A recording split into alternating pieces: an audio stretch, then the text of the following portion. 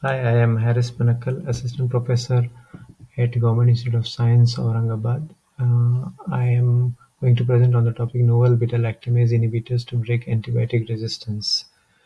Antibiotic resistance is a huge problem that is facing us since the discovery of penicillin as the antibiotic.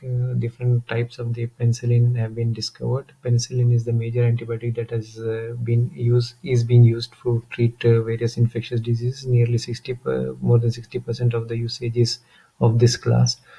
Antibiotic targets the peptide glycan layer of the cell wall and binds to the penicillin binding protein. This is a antibiotic which is facing the resistance problem due to inappropriate use of the antibiotics because of the wrong prescriptions, short antibiotic course, as well as the unhygienic practices of the medical workers who cross-contaminate it among the patient. And the main activity of hydrolyzing enzymes cause the antibiotic resistance. Galactose is one such enzyme, and it can have different types, and they are grouped in based on their active site enzyme into A, C, and D class, whereas the B class is having a zinc ion as the active metal ion in the catalytic site, and they are called as a metallolactamases.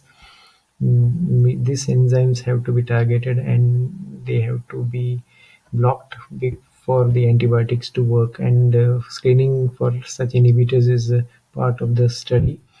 And for this we have used the uh, peptide library, uh, that is M13 fast displays the peptide on its surface and code protein, and this peptide short peptides of 12 amino acid residue act can bind to the targets, and such a bound peptides can inhibit the activity of the lactamases. So in this case, we have screened for the such peptides. Initially, the screening of the clinical isolates were done, and these isolates were streaked onto McConkey agar plate, and the individual colonies were picked up and inoculated into trypticase soya broth, and the active cultures were spread onto Mueller-Hilton agar, and the Mueller-Hilton agar was placed with the antibiotic discs, different antibiotic discs like cefotaxime, ceftazidime, gentamicin, tetracycline, streptomycin, and imipenem were tested. For ESBL testing, the EasyMic strip of iMedia was used. For ESBL, the combination of ceftazidime, cefotaxime, as well as the clavulanic acid was used. And these results indicate that they are resistant to cefotaxime, ceftazidime, as well as tetracycline, but sensitive to gentamicin and streptomycin as well as imipenem.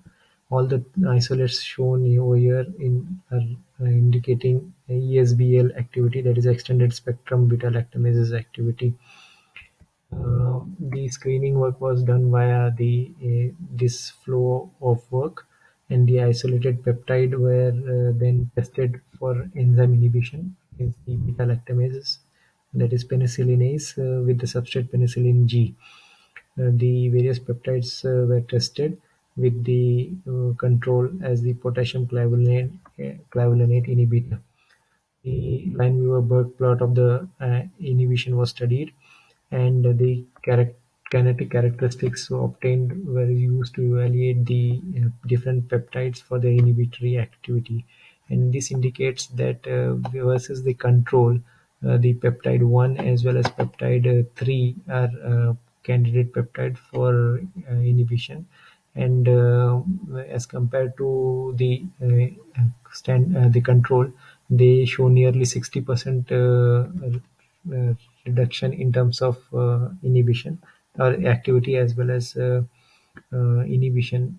So from the overall work, the conclusion is that the all the strains are ESBL positive, and ESBL can lead to clinical infections which are dangerous, and the peptides that were obtained, P1 and P3, are showing promise in terms of inhibitory activity, and they can be used for further studies.